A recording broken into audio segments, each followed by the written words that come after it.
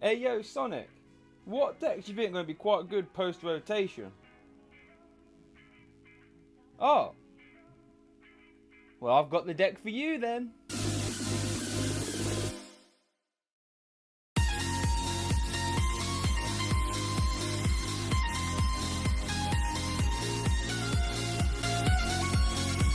Right, yeah, so like I said, if you're really scared of Eternatus and Vikavolt, then I do think Stonjourner could be a really good way to go. Now, I think there's two ways you could probably play Stonjourner post-rotation. You've got the greens way, like I'm showing you today, a little bit more rogue. I think the more sort of standard way, and the way it's going to be more popular, at least on set launch, is the sort of Rose Sylvalian gym. Now, I've played a whole lot of Rose Sylvalian, and towards the start of my testing, I was a lot more higher up than what I am on it now. Which is why I haven't really built a greens deck post rotation, and the Stonjourner actually works kind of similarly, oh my lord, to how the greens decks go now. So let's have a look. So we're starting off. Oh, my mouse was in the way the whole time. So we're starting off 3 Stonjourner VMAX. You know, pretty beefy boy, 330 HP VMAX Pokemon with 2 attacks. The bottom attack is the one we're going to be attacking with most of the time. 3 for 200 max rockfall, very good. 1-shot to Eternatus, 1-shot to Vikavolt, very good. And against everything else is a nice, clean, consistent 2-shot, which is always fun. And then the other attack, what is it called again? Stone Gift. You can attach 1 fighting from your hand to one of your Pokemon. If you do, you can heal 120 damage from that Pokemon. So you can use it as a little bit of acceleration to transition from your first Stonjourner to the second. Or, you know, if you've missed some combo pieces, you can just accelerate a little bit of energy that way whilst healing off some damage too. Kind of cool. In combination with Malamar, I have used this a couple times, and it does help. Well, I mean, between Malamar and that, you're healing 240 damage, which is like a whole Brave Blade. Pretty nuts. We then got 4 of the Stonjourner. Stonjourner V, basic Pokemon, 220 HP with 2 attacks again, guard press, which is rather good, little mass fixer. It's 1 for 40, and then this Pokemon takes 20 less damage from attacks on your opponent's next turn. That's pretty cool, little mass fix, a little bit of chips, always fun. Not as relevant when Dancy was in form, because Dancy rotates, but still a nice little bit of damage nonetheless. 1 energy attack's pretty cool. And then you've got Mega Kick, which does 3 for 150. Not bad. I mean, that will one-shot a Vikavolt.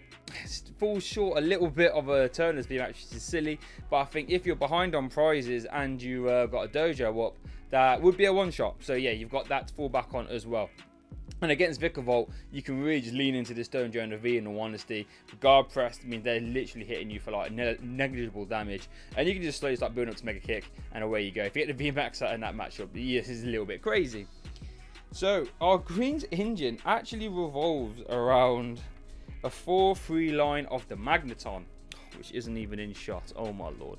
There we go. So Magneton, stage 1 Pokemon, really interesting. You can search your deck for 3 supporter cards. If you do, this Pokemon's knocked out. And this is how we're going to go. So we're going to grab stuff like Surge, Bosses, Greens, Malolana, Cynthia, Caitlyn, all manner of stuff. We're just going to be able to just grab it, pluck it out of the deck, put ourselves behind on prizes, because you do give up a prize, and then we can sort of weave in a stamp potentially, or we can, but the main reason we do it is so we can activate Karate Belt, which means we can get the max Rockfall going turn 2 very reliably. That's the idea.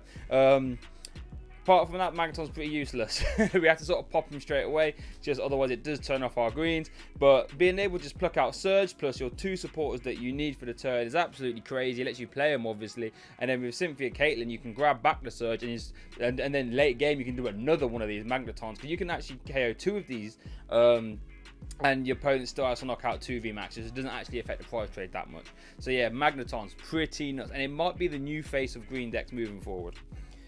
Like I said, we are a greens deck. I love me a bit of greens, so we play 4 of them. Now, I'm not going to lie, Marnie looks like it's being played a lot more in post-rotation format, and that really does hurt greens. That being said, you can always leave a Magnemite down potentially, so you can try and evolve it, you know, pop, and then get your supporters back. Granted, you know, just be careful if you do that. But yeah, because you can't really leave too many free prizes about, obviously. But yeah, greens is cool. Lets you search your deck for any 2 trainers, so Karate Belt Stadium, you know, Energy Spinner, another supporter, all this good stuff. Green just lets you just grab them straight out of the deck, and it's one of my favorite style of decks to play is greens 100%. So yeah, we've got 4 of them. We mentioned Surge a little bit. Now I tried to fit in 3, really hard to do. So the third one ended up coming out, to be fair, because with Cynthia Caitlyn, you can end up getting it back. So Surge is nuts. If you're behind on prizes, you can play 3 supporters in that turn, including that one. So you can basically go Surge. Surge has to be your first one. Then play 2 more. So you can go Surge, Greens, Bosses, for example, which is actually a combat I've done quite a lot. Or you can go like Surge, Greens, find your Spinner plus Stadium to make sure you get the knockout, or, you know, Karate Belt. Greens just lets you find the missing parts of the puzzle that you need. Surge just lets you do silly stuff. Or you can even start getting like Malolana, and if you've got Switch in hand, you can start healing, come back in with the same Stonjourner, all that good stuff. There are some bonkers stuff you can do, and I feel as if this is a very sort of a tame list. I think you can take it a lot more crazy and techie, but for now, I'm trying to keep it nice and simple. Mention the boss's orders. Now, it's really annoying that we can't play custom catches anymore, because custom catches would be nuts with greens, obviously, but we can't. So we've got 2 boss's orders. I don't feel as if you really need 3, because you can always Cynthia Caitlyn it back, and you can really be really clinical with them in a deck like this. So I think 2's fine. 2 Cynthia Caitlyn. This is going to let us draw cards. Actually, the only way we can just draw cards in the deck. But then what this is really good for is getting back our bosses, potentially getting back our surges, which is really cool, and then getting back greens as well. If we want to really be playing, the more often we can get the Lieutenant Surge combo off, the more silly stuff we can do. So we want to try and do that as much as possible. Cynthia Caitlyn lets us draw cards whilst, you know, getting back the major supporters that we need. Okay, we then got 1 Malolana. Like I said, in combination with Stone Gift, you can heal 240, but what this will do most of the time is try and get you out of a 2-shot into a 3-shot, which is really cool. You're already pretty tanky, so Malolana lets us do that. This was a 2-count for a long time, but then space, I wanted to fit a couple more consistency cards in, so I had to end up axing 1. And you got Cynthia Caitlyn, you can always lean back into that if you need it again. And then we've got Team Yogurt. Now, we actually do play Crushing Hammers in here as well. You know, Hammers go burr, all that good stuff. I do feel as if it's really strong in a deck like this. So being able to, like, if you like, get a Hammerhead, you can like go Surge, Greens, Yell.